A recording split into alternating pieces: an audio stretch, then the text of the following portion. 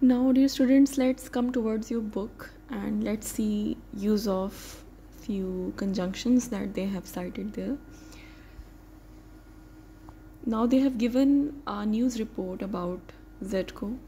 So there they have used few words like you can see they are highlighted in spite of, although, even though. See. So these words are linking words that they have used, and their function is to create a link between different sentences and even with these two paragraphs. So now you will read this and you will understand that what is their function, why they have used these conjunctions, and if they have not used it, so what would be the effect that you have to see. Now we will discuss some of the conjunctions which are important. But and although. So we can join two sentences with but. The cafe was crowded, but we found a table. Nick has a car, but he doesn't often drive it. We can also use although. Although कैसे use होता है? Although the cafe was crowded, we found a table. Although is used at the start of sentence. Although Nick has a car, he doesn't often drive it. We found a table although the cafe was crowded. So this is the use of but and although. Though and even though. Though is informal and it means the same as although. We have discussed the use of although. So though is bit informal, it is used in more casual situation. Although is a little heavier word because it is used in formal situations. So though I like the sweater, I decided not to buy it. So they can be used at the same place, but the difference is that though is bit informal, it is used casually, and although is used more formal situations when we have to follow the grammar very strictly.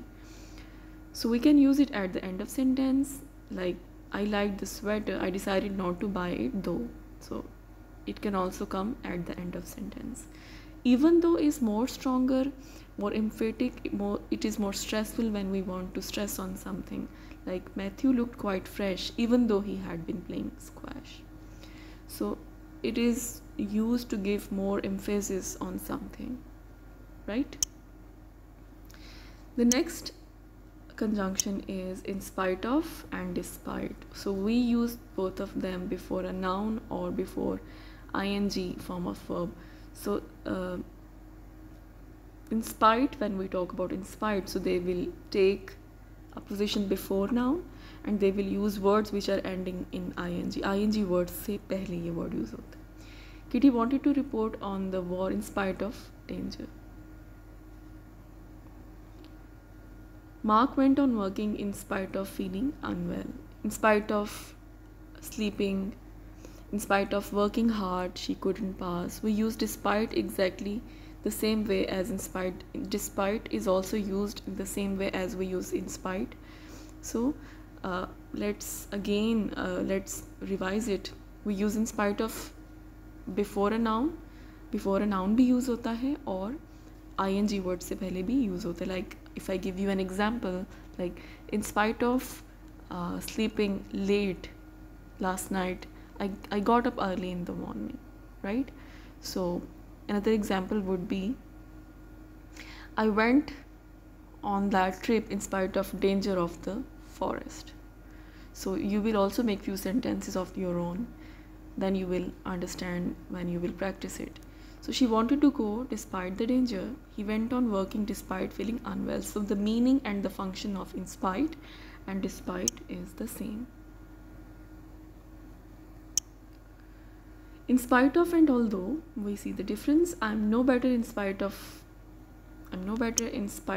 the pills, taking the pills. I'm no better although I have taken the pills. Let's repeat it. I'm no better in spite of the pills. Like मैंने दवा के बावजूद I don't get better. So when you will use in spite, so you will use I'm no better in spite of the pills, and when you will use in spite of with ing तो आप कैसे use करेंगे? I'm no better in spite of taking pills, right? Laura wants to fly in spite of her fear. And another way जब हम use करेंगे, Laura wants to fly in spite of feeling afraid. Laura wants to fly although she feels afraid. So this is how we are going to use in spite of and although. We can use in spite of the fact in the same way as although. I am no better in spite of the fact that I have taken the pills. ठीक है? So you can even add that with this phrase. So we can use it in spite of the fact that.